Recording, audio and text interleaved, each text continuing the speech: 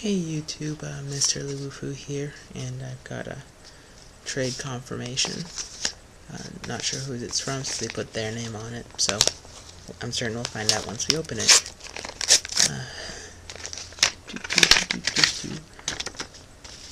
This is with Jbohn123.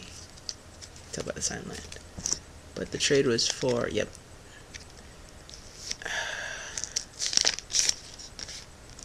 two glacial fortresses, and for extras he sent sign land, a mana leak, a negate, and a cancel.